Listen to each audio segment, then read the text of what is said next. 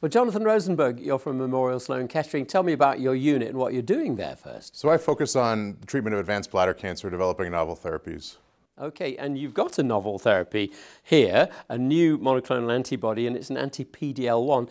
Tell me about that, please. Why did you look at this checkpoint inhibition process? So in bladder cancer, we know that immune therapy has a long history of benefit in non-muscle invasive disease, where patients are treated with things like BCG, and extending this into metastatic disease is a natural process.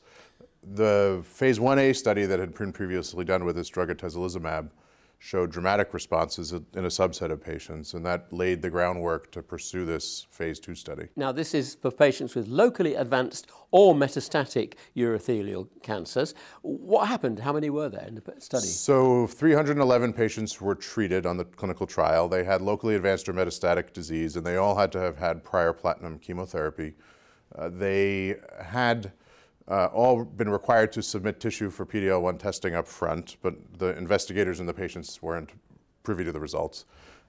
We did show that there was an increasing proportion of responders with higher PD-L1 expression levels, but that regardless, even in the absence of PD-L1 expression, you still saw responses. Right, so what was the size of the signal to this new drug, the anti-PD-L1 drug, and how much did that differ when you got the biomarker indicating sensitivity? So all comers, 15% of patients had objective responses, and historically in bladder cancer, chemotherapy in a heavily pretreated population works in 5 to 10% of patients. So this is, even at that level, is an improvement. And when you have a high level of PD-L1 expression, we had 27% of confirmed objective responses. Okay, could you put that into clinical context for me in the potential use of this new drug by cancer doctors? So this is a relatively non-toxic treatment for a patient population that's quite frail, that doesn't have a lot of options. In fact, there's no approved drugs outside of the EU for advanced bladder cancer after failure of platinum therapies.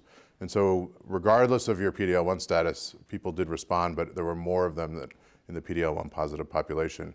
I think as time goes on and the data matures, we'll get a better sense, because many of the patients who might still be able to respond haven't yet responded.